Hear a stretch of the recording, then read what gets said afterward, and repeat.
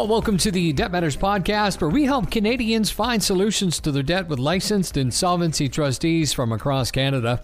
I'm Wayne Kay, and in today's show, we're going to be talking about that financial advice that you would give to your younger self. To join me for the discussion, I've got Derek Chase from Derek Chase & Associates, licensed insolvency trustee serving Vancouver Island, Sunshine Coast, and the BC North Coast. Derek, thanks for being here. Oh, hi, Wayne. It's a pleasure to be here today. Yeah, I think we've kind of touched on these kind of wisdom and advice before on some of our podcasts, but today we're really going to dive into it. And we don't want anybody feeling bad, because the perfect time to start learning about finances is right now.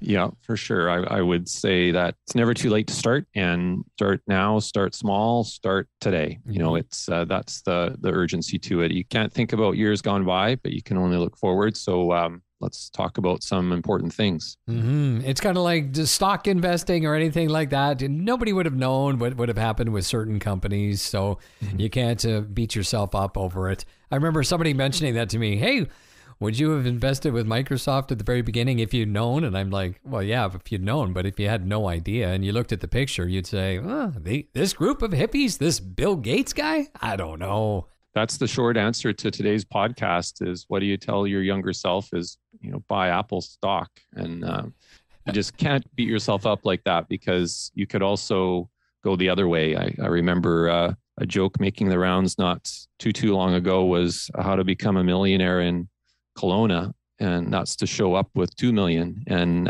lose a bunch in the stock market. So it can go both ways. True. Okay, so where do you want to start for today? I mean, it's obviously important to start early. Why is it important to start early?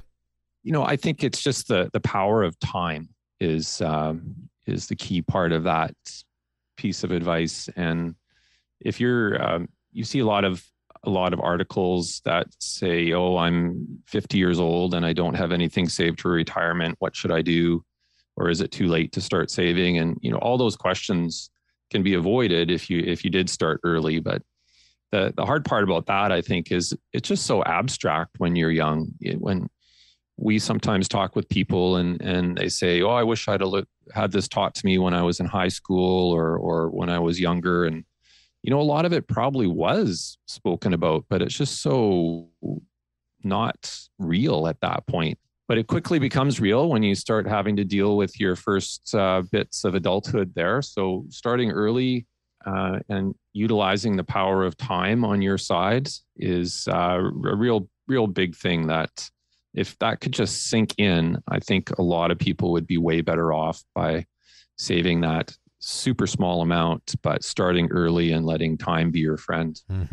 I know with my kids, we really stressed, and I don't know where I saw this stat, but it was something like, if you could put $2,000 away at 18, 19, 20, 21, 22, and I think it was for about five or 6 years, and then not even invest anything after that, you would have like $1 million by the time you're 65. If you can get that 12,000 start, you're doing great. But, and I look back at my kids, when I was their age, I had a motorcycle to buy. Right? Yeah. And or a car. I wanted to buy a car. I wasn't taught this stuff. And somebody did pass me a copy of The Wealthy Barber when I was, I believe, 21.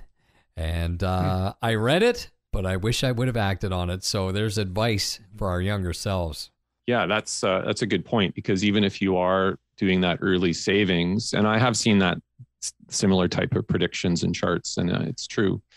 But when you start saving early and you build up some money, you have to merge that up with the discipline to let it keep going, because life will pull at you and want you to buy some sort of toy that maybe you don't need and spend a little bit too much on it, and then it sets you back for your overall savings. So it's a balancing act, I guess, but certainly having that nest egg there at an early age will certainly get you on a better path than not having it there. And all we can do is really, teach our children, and then hopefully they can teach their children, and we just keep hopefully getting this better and better with growing wealth. I would agree with that. And certainly the teaching aspect is interesting. And how is it the best way to start? And that's letting people handle money, I think, is the best way to start. And if you're a teenager today and you've never really handled money or had to make choices around it, it's going to be difficult. I remember hearing someone comment recently that the question was, where does money come from? And the answer was, well, it comes from the bank machine.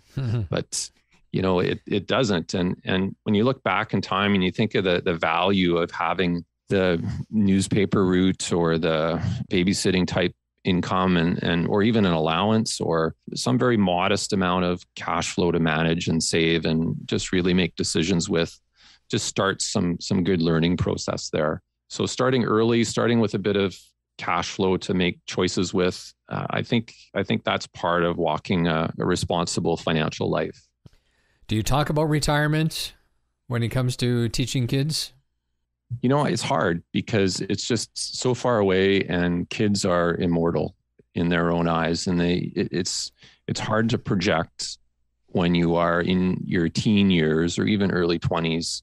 It's hard to really think that far ahead and try and understand what life is going to be like then. So, you can just talk about it, and for those people that do understand it or get it, then they're well ahead of the game. But those who don't, it's just going to take them longer to get going, as you mentioned in your earlier example, and be very difficult to catch up.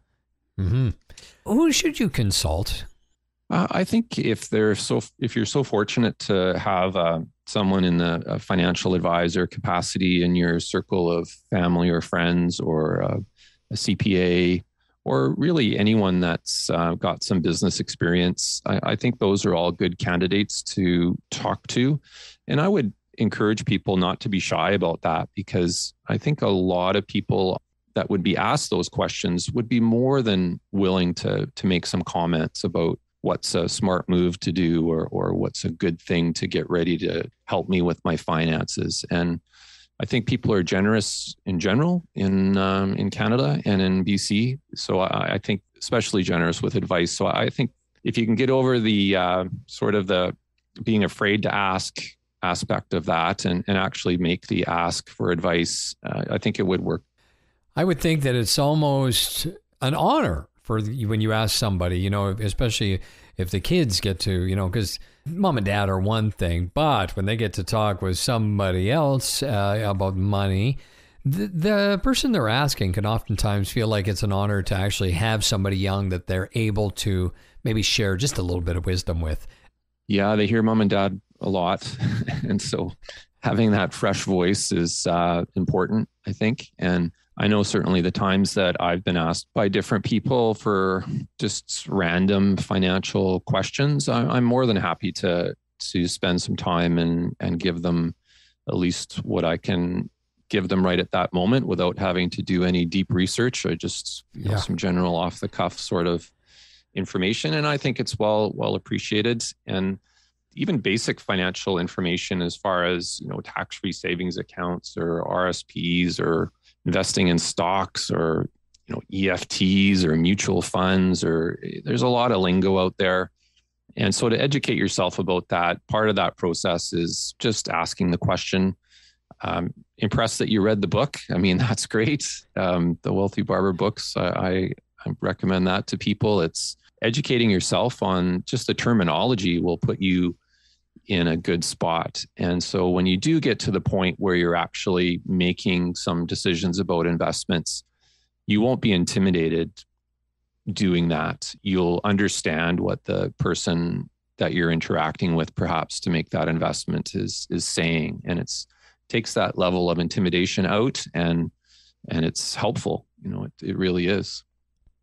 And don't feel intimidated, because there's people that have been, fairly successful, and they don't understand some of these different terminologies. In fact, just today, I was quite surprised with having a conversation with somebody, and she mentioned dividends. And she's like, well, I don't even, I've heard of them, but I don't even really know what they are. And she was in her 50s, and somebody had mentioned that it helped them to retire. So really, it's all ages. It is, and it's never too late. Like we started off with, I think if this has been on your mind, then start asking for advice, start asking the questions, start reading. I mean, there's a lot of material available to read to talk about different types of investment income. And yeah, on the same, perhaps on a similar vein, you do have to have your antennas up so you're not going to get scammed by somebody giving you advice. And I would certainly recommend that if it sounds too good to be true motto, it is, and so watch out for that. But certainly doing some basic research through the library or online and asking someone that you trust. I mean, those are good ways to get you going. And I just can't stress how important that is, because let's take an example of someone who wants to save money and they decide that they're going to save money at one of our chartered banks, GICs. That's how they're going to do it. And they diligently did that over decades. Well, if that same person would have maybe taken some of that money and just bought some of that bank's stock, it would be a tremendous difference in their overall asset value if they fast forward out 30 years. So gaining that understanding, so vital. It's not something that's difficult to understand, and it's not something you need a PhD in economics to really grasp. It's getting that basic terminology around dividends or interests or other types of investment income and where it comes from, whether it's tax sheltered or not tax sheltered. I mean, these are all things that someone in their late teens can easily understand. Let's talk a little bit about different assets and maybe what might be best. Do you want to break down a couple of those ideas for us? Well, I think if you're starting, it depends when you're starting, I guess. If you're starting it with that teenage job, I think money in the mattress is fine. That's a good place to start, just to have some cash on hand. And we like to encourage people just to build up a sort of a cash buffer of a couple months of living expenses, maybe. But then when you're at that point, you're saying, well, hey, I should really start to make some longer term investments here. That's when I think you get choosing between assets, because different assets have different time horizons. And if you think you're going to really need that money soon, then you might not want to tie up the money in a long-term investment. So it's hard to say for each person what the best asset to invest in might be. But I think you want to consider what your time horizon is. And if your time horizon is long, then you can be a bit more risky and be able to put the money in an asset that you might not be able to get it back right away, whether that's locking it in for a couple of years or I think for the starting out person, certainly you get very little interest income now. So some sort of exchange traded fund is typically a go-to type of investment now. And the reason that they've become popular is the management fees on them are very low. So that's another thing to learn about in your reading is, what are you paying on your management fee for that investment? And for instance, if you're paying somebody 3 or 4% a year to manage those funds, that's a lot different than paying someone 0.5% or 1%. Might not sound like a lot, but when you take that out over time, it becomes a big number. And so an exchange traded fund or an ETF has probably got the lowest, and then it just goes up from there. And there's different types of exchange traded funds, so for different areas of the economy that you can invest in. So I think that's good for starting out. If you're further down the track and you've already got some investments, then you definitely want to be consulting with someone who's got good experience in the investment area for how to blend those different investments into different risk categories. So it depends, I suppose, on the asset depends on what stage of life you're at and what your time horizon is. But in order to get that money to make the investment, I think another area we should talk about, Wayne, is just planning a little bit for the long term, and I'm in the sense of planning for a year as opposed to a month or a paycheck. Okay. What does that look like? Well, I asked some of my colleagues about this question. What would you tell yourself if you were in your youth, and about finances, and just understanding the need to plan ahead and plan for a whole year instead of just staying in the immediate moment all the time, because life comes at you fast, as you know, and the things that are unexpected can really set you behind. So just try to understand or predict what's going to come up between now and a year from now, and plan accordingly. Mm-hmm. Because if you know that August is going to be busy with 2 birthday parties and a wedding, it's going to be expensive. Plus kids to school in September. I mean, all those things are out there. They're just not here today for an expense, but they're coming. So it's important to make those planning choices, and then you're on a smoother path. So I think having that predictability to your finances and having the discipline to save something each month starting early, I think those are all a good blend to keep a person on a strong financial path. And these days, the banks make it easier because they can simply withdraw it for you, put it into a different account, put it into a tax-free savings account, put it into anything really that you want. So it automatically comes out. You never even see that. And I've talked about this many times on this podcast. We really made a big difference in our family's life when we calculated all the expenses for the entire year and then divvied that up per paycheck 26 times. Okay, what do we need to set aside to make sure that every bill is taken care of? And that was, I wish I'd done that, 20, 30 years ago. Would have made a big difference. Yeah, another key thing that you said there is that your family did that. And we do see situations sometimes when there's only one person in the family that's on board with trying to do that planning, and it's much more difficult. Oh, yeah. If you can have your whole family buy into that and also use it as a teaching moment for the kids, I mean, you're way, way ahead of the pack in that regard. So good on you for doing that as a family. And then people have that awareness, and they know there's some accountability there too if they don't follow the plan. Well, it's funny because we're at a point here where my son is just moving off, going to be doing his first, renting a place, and he's got to take care of all of his expenses with his new job. And already I'm still sending out the little advice of, maybe don't do the gym membership yet. Maybe don't do the climbing membership yet. Don't do this membership yet until you see what that monthly income is going to look like versus your expenses. And he's like, yep, already on it. So he was listening. He's listening. There you go. Yeah, exactly. All right. We've got run out of time. Final advice you'd like to share with us? I think everyone can do it. And it's just a matter of taking the time to educate yourself with some reading and seeking out some wise counsel, and you can do it. Absolutely. Derek, always great having you on the show. Thank you very much. You're welcome. You have a great day.